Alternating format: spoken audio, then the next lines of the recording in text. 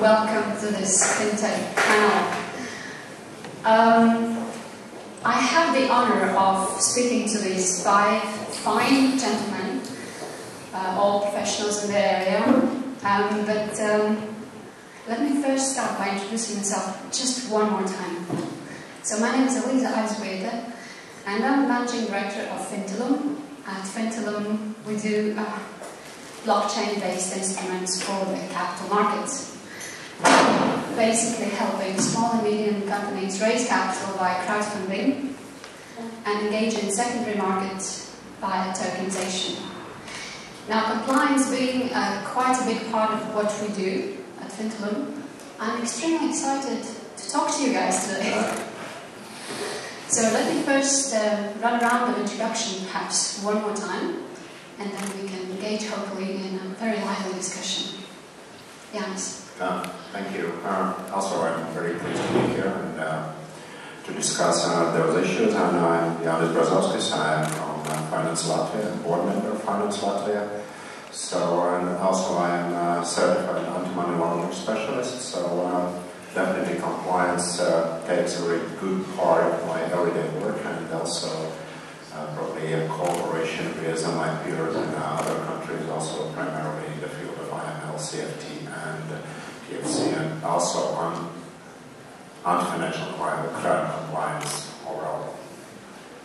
Mārtiņš. Yeah, so I'm Mārtiņš. I'm from Mintos. Mintos is a marketplace for investments and loans. To date, investors have funded around 3.8 actually billion euros of loans to our marketplace. In total, we have around 200,000 investors from all over the globe, and perhaps we are the largest in our space in Europe. Yeah, my name is Andris, Bērziņš, managing partner of Change Ventures. We're the first pan-Baltic seed stage venture capital fund. Just yesterday closed 21 million euros first close of our second fund. So we back startups from the Baltic states. So we've invested in 10 so far, and another fund to invest more. Hello, my name is Reinis. I'm CEO of Altum. We are basically like a development bank, but we are not called bank, but a financial institution. What we do, we provide with loans, guarantees, also venture capital, where there is a lot of finances. Our active portfolio is around 600 million euros, which we are very proud of, because when we were putting together those 3 companies and there was a merger in 2015, we started with 350 million euros. Currently it's already 600 million euros, so we are growing. At the same time, number of employees is decreasing. Regarding the topic you raised, also about AML, of course, there is similar like other banks, we have zero tolerance against those issues, and sometimes, unfortunately, we also have some cases when after the spring of 2018, some clients tried to find other places where to get some finances. Altum will not be the institution which will provide with the lower threshold against those requirements, obviously. Hello, my name is Normunds. I'm from CDI Capital. We are a growth fund. So actually we did 2 investments in the past in FinTech companies. So basically, perhaps that's why I'm here. At least I'm here for the book. I like the book. I hope I like it. But basically, our strategy, current strategy is not focused on FinTech at all. So Not yet. Not yet. We have to be convinced. But actually, what can I say is our 2 companies, and the first one we exited and with a profit, luckily. And so from such point of view, it's good. And another one is mobility. We have in our portfolio currently, and we hope to exit it with profit too. It's a profitable company, indeed. Well, could you just give it a round of applause to our amazing What we have here are pretty much 2 startups. Okay, one very young, one very accomplished. We have 2 venture capital funds, and we have 1 for-profit governmental company, trust company, and 1 non-profit organization. So that's the color of our panel this morning. But the backdrop of the subject that we're going to be dealing with is something that actually goes back to the 70s, when the first treaties were formed. It's such a long term, but basically the weapons of mass destruction, the weapon proliferation, the anti-money laundering and counter-terrorist financing movement as such actually started back in the 70s. This is just to tell you how we came to the situation that brought us these shaky Baltic region events, which we're going to touch upon. Effectively, I'll be honest with you, and it's no secret that the United States have been largely dictating and setting the tone on the international measures, how these prevention measures should be taken. And if we look at some statistics on what has happened in Baltics, especially in Latvia, since the independence, I believe there's been 68 banks in Latvia alone, so that's a huge number. Today we have 5 banks which are in liquidation. We have 13 banks which are active, and out of those 13, at least 8 have been fined for not taking inadequate measures, and at least 1 bank has been given a warning. So this is the backdrop of our discussion. In Lithuania, there's also some fines being issued. Most recently, any institution has been prevented from dealing with high-risk clients, which is pretty much every client, I'm just supposing. In Estonia, we have recent Danske Bank situation.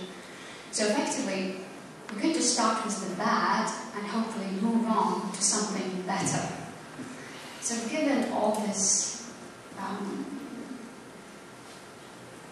Baltic situation, would you gentlemen believe that it's somehow impacted us reputation-wise? And have you actually experienced in your day-to-day business any consequence of this? Andris, you're smiling at me. I think you have an answer. So yes, absolutely. Sort of 2 parts to that analysis. So one part related to what we do. We invest in very early stage startups, also in the FinTech space. So we definitely have seen an impact from anti-money laundering, regulation tightening, especially on very small companies trying to do very small, even a few 10,000s of euros investment checks, facing huge struggles in getting bank accounts, getting transactions through, the kind of transactions which frankly will not move the needle anywhere on any kind of anti-money laundering situation. So I think that's one of the struggles that we definitely see some young companies we're involved with. I think more broadly, outside of the startup space, there's definitely an impact on the economy in terms of companies having a harder time opening bank accounts, managing transactions, and so there is obviously a balance that the government needs to strike in terms of how harshly they enforce the regulations to try and keep the governments happy versus actually letting transactions happen. So that is, I think, a struggle that is very real right now. But I think the other comment I would make is we see huge opportunity. So I think there are amazing talents across all 3 Baltic states, people who have the ingenuity to build amazing products in the financial services space, and the opportunities are largely actually outside of these markets. These are very small markets, so the opportunities, the big ones, like NORDIC and Latvia that we backed, their big markets are in Spain and Scandinavia and the UK and other markets, right? Australia. So there's massive opportunities for teams based here to serve other bigger markets. That's really quite positive, isn't it? Yeah. But if we stay on the note of reputation and difficulties, and whether a financial regulator or the government needs to somehow have their say in the matter. Jānis, perhaps you can comment whether financial regulators, you also have experience in being with the financial regulator in Latvia, do you believe that there's any leeway at all, or is it more a common acceptance because the majority of countries have accepted to basically work together in diminishing the risks of AML, terrorism financing, etc. and there are certain guidelines which are given by institutions like the Financial Action Task Force and evaluations like Moneyval. Do you actually believe that there is any leeway for a regulator to somehow favor, for instance, startup scene, or we simply need to go by the book? Yeah, thank you for the question. I guess, first of all, that IML, CFT, and targeted financial sanctions are here for stay. So we just have to live with that and adapt to that. And talking about a regulator, I think that it's also came out from FATF last meeting in Paris 2 weeks ago, that all the system probably needs some sort of adjustment, because we do have this mantra of risk-based approach to the compliance issues, and probably we altogether have probably moved very far from that, and probably that approach lost. So what you are asking about the leeway, I think that it's very important just to treat everyone in that system, regulators, financial institutions, our customers. We are just moving back to that very core principle of risk-based approach. So, and probably that's a tricky one, because probably in the last years or probably in a decade, we live with a rule-based approach. So it's also a question of setting probably a new mindset. So financial institutions are prepared for that. We are doing that, and I think that we do have very good signs also from the regulatory part, locally, that they also are prepared just to introduce that old mantra, but reinforce that. And since you, I'm going to stick with you for just one more question. Probably not the only one. Okay. Now, since you're in an organization which encompasses pretty much the Latvian financial system, what do you see as efforts in collaborating between these institutions? Just in play, not about just I guess the you can financial speak product. of any collaboration. Yeah.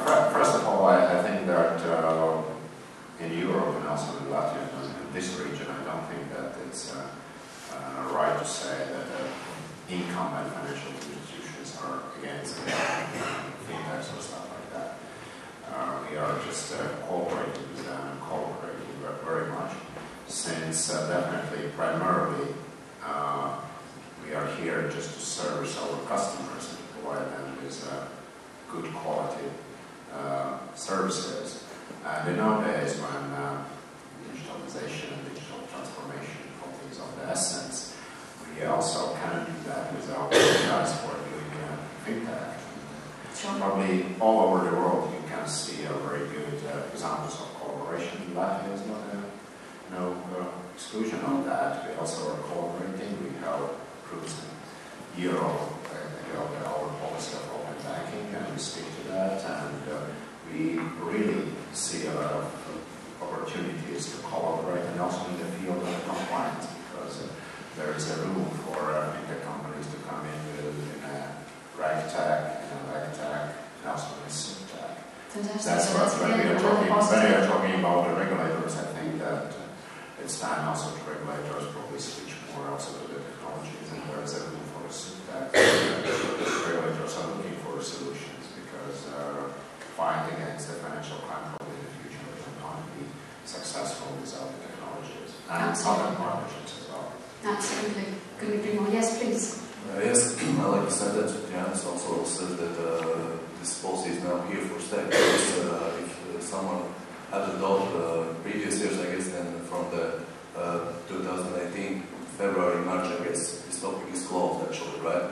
But what I see during the last 1.5 years, there is still like a bit of not understanding of what's being said and what we should do, right? And in our also experience, there is still some part of clients who just come and just try to say, okay, it's a great project, can you support it? We said no, we just say why. So anyway, it's like what are the typical reasons why would you? I'm just not talking about AML, as you raised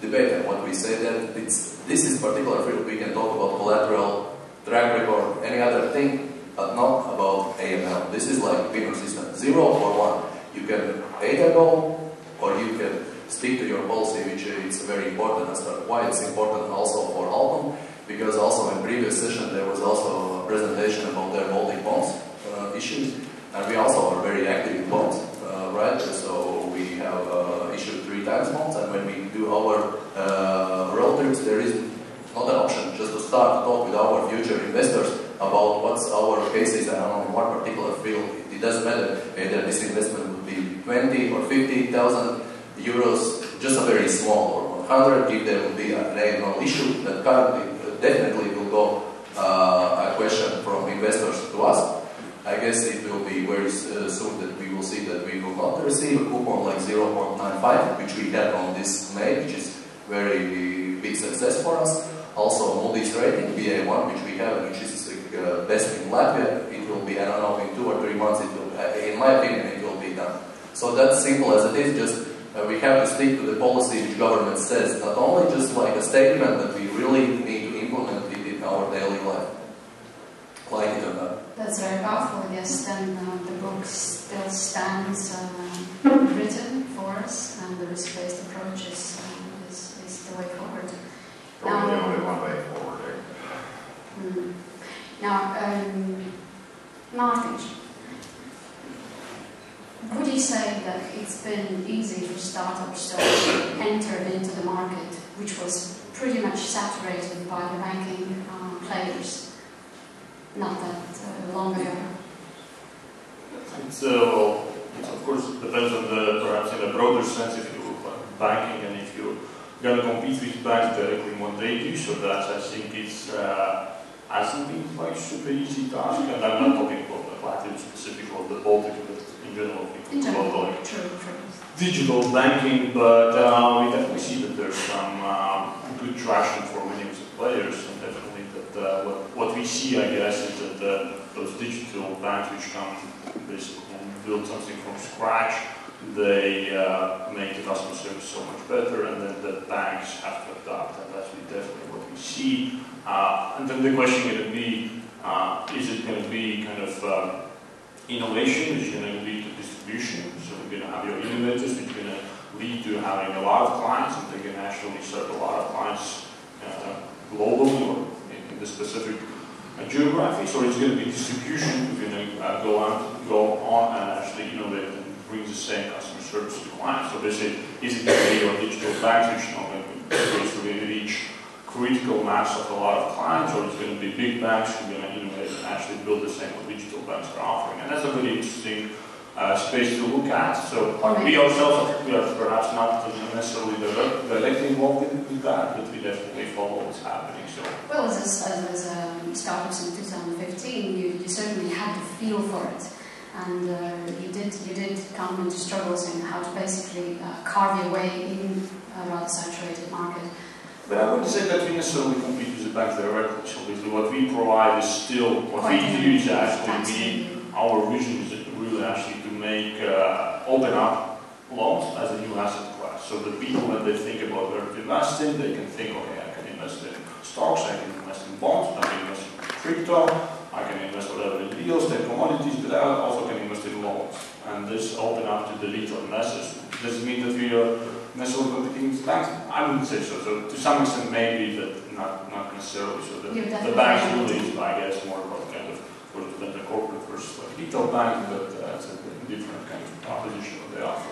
And how difficult was it for you, harking back to the point that Andris raised, to collaborate with the banks in both setting up your business, running your business, going into scale-up phase perhaps? I think it's basically, on one hand, it would be easy to say it was difficult, but actually just the way how you approach it, our mindset from day one has been that we have to be super actually kind of good partner for any of the banks. So we're still going to need the banks, we still going to need those institutions where we hold the money, and they're going to look at us and they're going to screen us like super carefully, because we deal with a lot of money, with a lot of asset transactions. So when it comes to the same AML or memory of client, actually our approach and policies are the same as a bank. So we in many cases even better because we can adopt the new technologies which are out there sooner than the bank. So the same, if you look at the digital verification, online verification, so actually we were the first to implement it in our service ahead of, I think Citadel mentioned that they were the first among the banks. We had it like half a year before them, right? So basically those things is what I speak is about the mindset which we have had. And because of the right mindset, I think we have had the right fundamentals to be a good partner. And today we have a partnership with like 15 banks or so across many different geographies. And what they look at us, they definitely look that our kind of procedures and policies are up to the standards which they expect.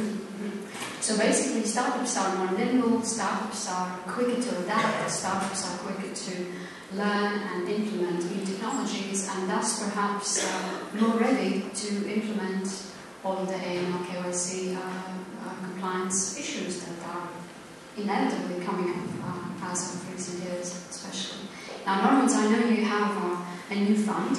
I know Altum has been contributing towards your new fund, so congratulations on that. My question to you would be, well, given all these positive aspects that startups in FinTech demonstrate, especially with regards to the subject at hand today, would you say that you'd be more interested in allocating or giving green light to those startups now that you're facing this opportunity?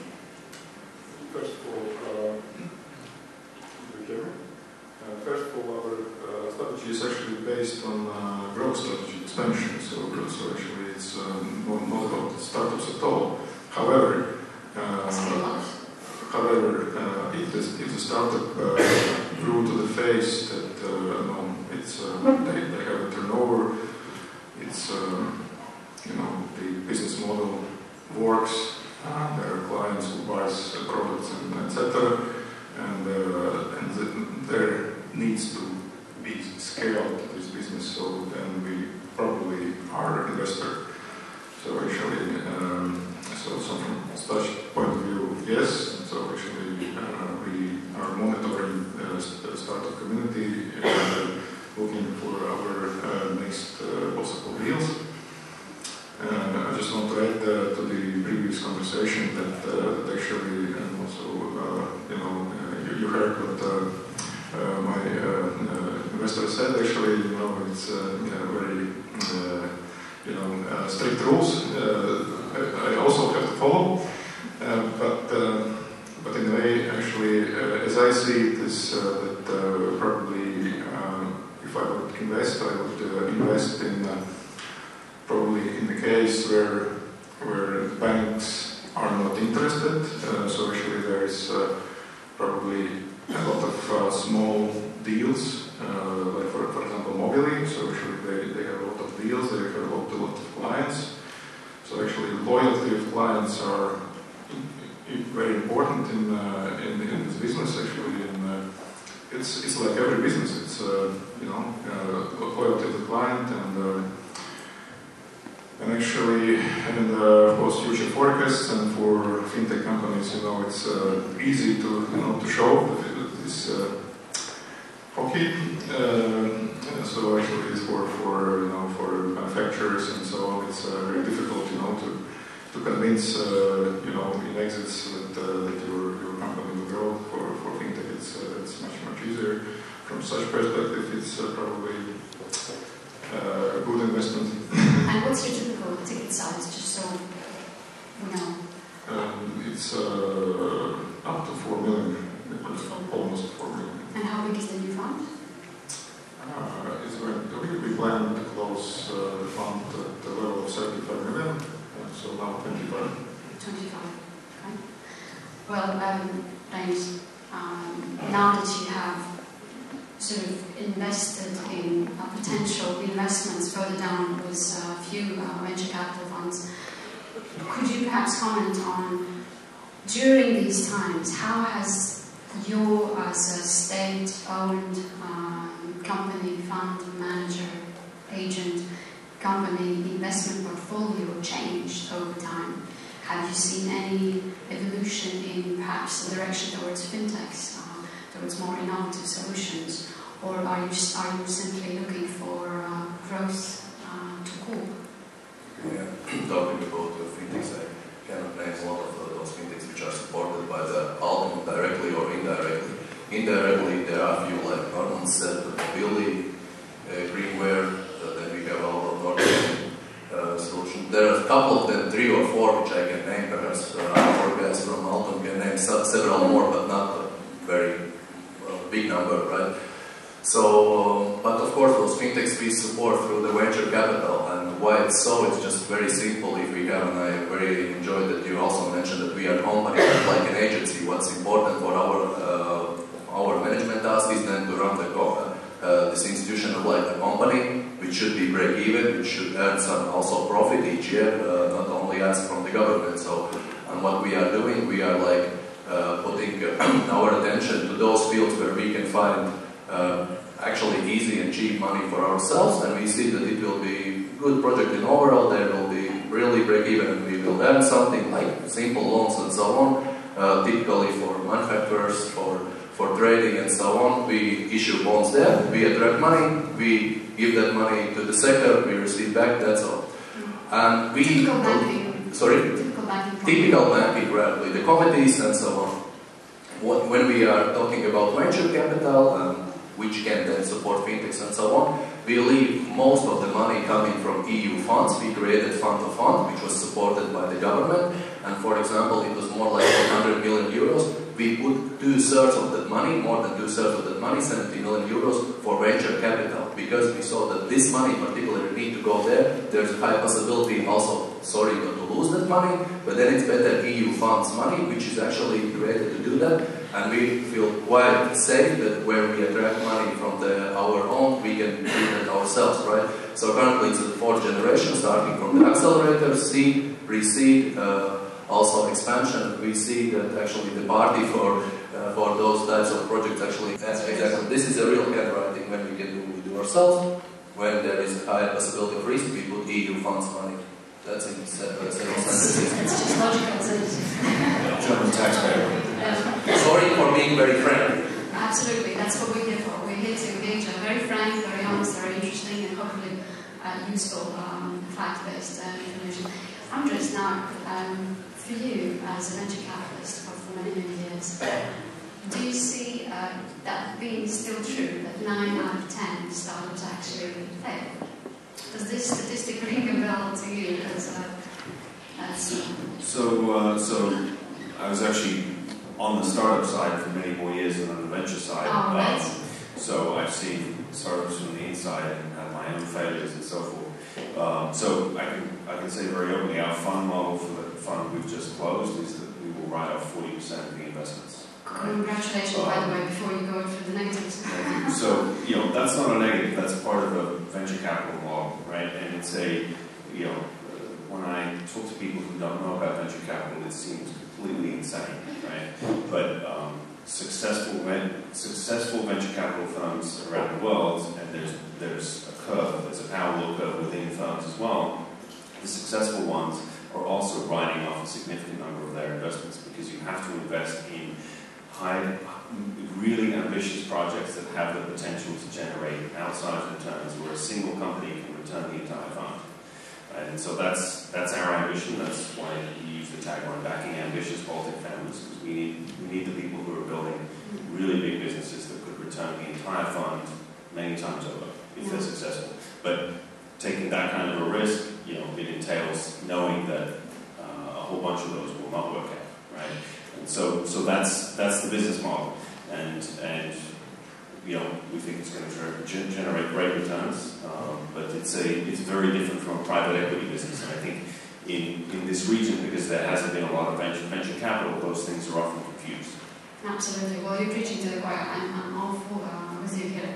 But now a big question is this: given that the AML and compliance issue as such is so global, do you gentlemen see any specific directions where, a few unicorns may be forming? So there's the flip side of every coin, right? So the fact that AML and KYC has become a very big issue I think even over time, Europe will be perhaps pushing America in terms of where the regulatory line lies. There are opportunities. So in Estonia, one of the fast-growing startups is Veriff, which has a KYC product, basically. Is doing very well. It's raised a ton of money in the valley. And there are more of those in this region. We're looking also at startups that are providing solutions for the industry, for the financial services industry to manage this AML KYC process compliance in a more efficient way. Because if they won't be able to do it, then the economy doesn't move, and loans don't happen, transactions don't happen, bank accounts don't get opened, and so forth. So I think there's opportunity on that side as well, and we're definitely seeing a lot of Baltic innovation on that side. Perfect. Well, that's, yes. The big question is where the banks will draw the line.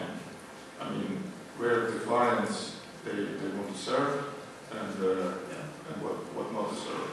So basically, this is I don't know, 1 billion question probably. So actually, where this line is, because the banks, in my opinion, are still strong. So they are maybe slow, but they are strong in muscles, and they're capable of doing great things also. As a former banker, I have to somehow be loyal also to this sort of sphere. And this is a question because currently I see that a lot of FinTech companies profited from this situation because suddenly a lot of toxic clients, it was in a very short time. Then these, let's say, toxic clients went somewhere. So they still need to transfer money to do something. And of course there is unfair environment, unfair towards banks, actually, because the FinTech companies are not regulated so strongly. So this is just a question of the line. Mm-hmm. So the bank regulation being a huge book, whereas FinTech none, or at least a payment institution type of small or very light regulation, allowing perhaps compete directly with the bank transactional business, perhaps more directly, and then at the same time bear perhaps less responsibility on the KYC and compliance. I think we have just touched on a very good question. We probably could spend a whole conference on that issue, how to regulate the banking sector and how to non-banking sector. I think that one important and core principle here is that all European banks and also banks were persuading on a global scale is that same risks are requiring the same regulation.